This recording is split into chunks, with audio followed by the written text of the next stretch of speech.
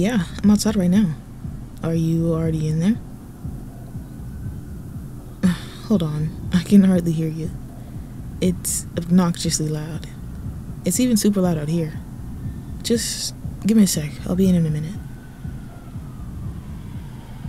Okay, bye. And hey, don't start drinks without me. Okay, I'll hold you to that. See you soon.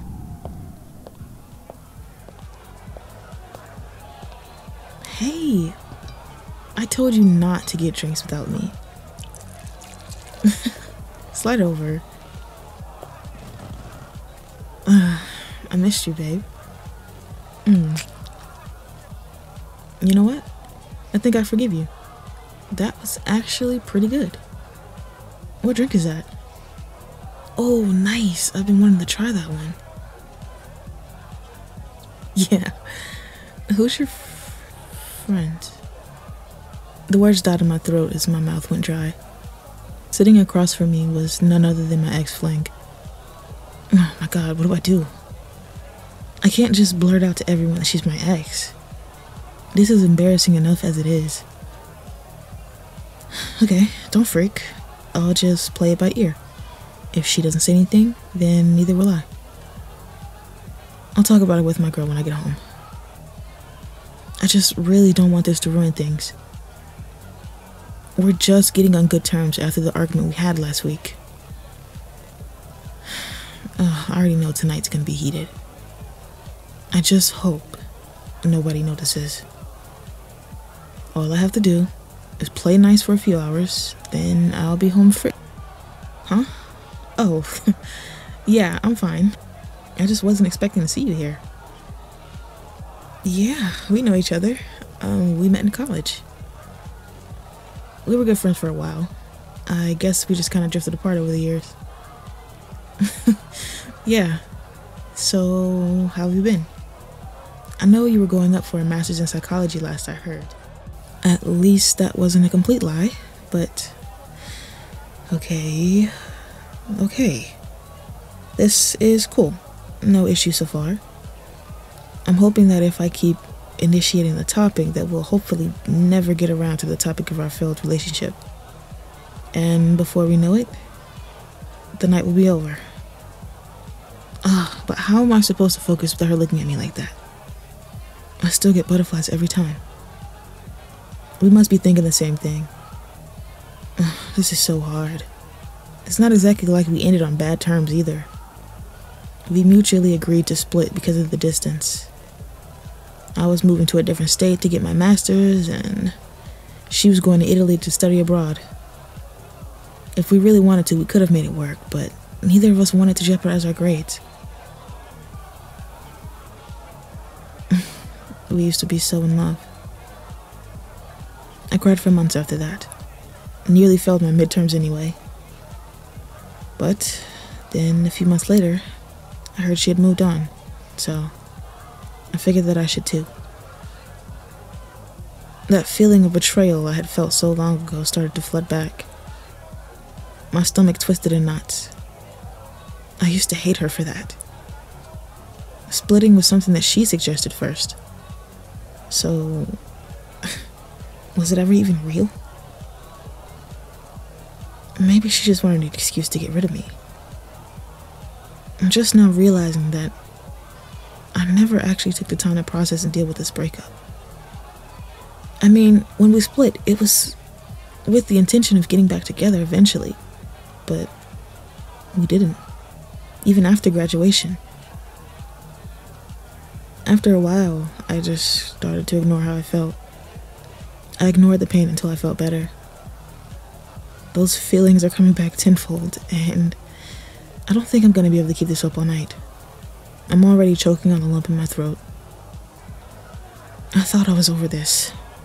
I'm with an angel right now. She doesn't deserve this. I just can't sit here and act like everything's okay, because it's not. This is so fucked up. Yeah, excuse me, I'm gonna go get another drink. Maybe hit the dance floor on my way back? Oh, no, it's okay. Sit, enjoy yourself. I'll be back. I'm in desperate need of a drink. Maybe if I drink enough, I can forget about all of this. I sat myself at the furthest end of the bar, completely out of view and earshot from the booth I just came from. Hey, guy. Yeah. I'll take the fruities drink you got back there. Yeah, and keep him coming. Yeah, thanks. Sorry I called you guy. You're not exactly wearing a badge. Thanks for the drink, though. Ooh, that is good. Just what the doctor ordered. Thanks, man.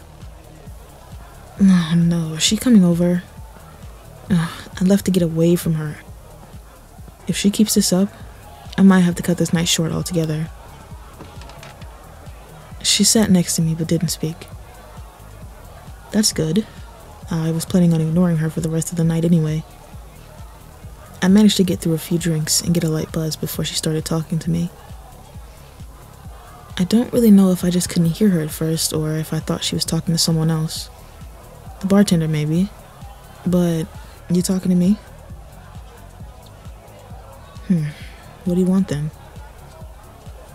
Yeah, sorry. It's the alcohol.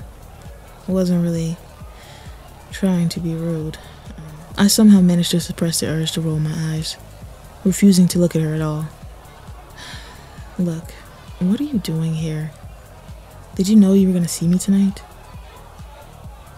Yeah, well, I'm not exactly inclined to believe you, but I can't really bring myself to care right now. As if you really care how much I drank. Yeah, well, I don't need anyone looking out for me, especially not you. I'm just trying to have a good time. And you want to know something? In the time that we've been apart, I learned that I don't need you for that. I don't need you to feel good, to feel important, to feel loved, or to even be happy. I'm good. I'm the fucking best I've ever been, and I'm happy, really. I am. And I think I'm gonna throw up. No, I don't want your help. Just leave me alone.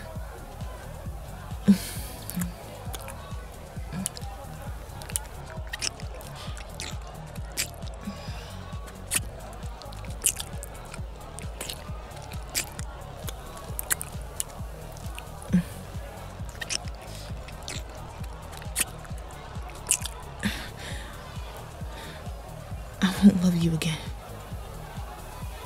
Her lips forced me to submit in that moment. The tears I had been holding back all night stung my eyes. I did love her. I never stopped. I need her. I want her in my life, but she left. She practically abandoned me in a whole new country. I was trying to be supportive, but I was dying inside. The way she kissed me, it felt like the first time. Like we were back in her beach house. Legs tangled in the duvet. Eyes glued to the floor-to-ceiling windows. Sometimes just spending hours watching the ocean. Her hands gently stroked my back. The tips of her fingers sometimes slowing to trace my tattoo there.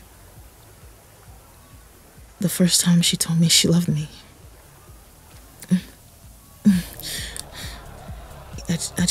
I'm sorry. I can't.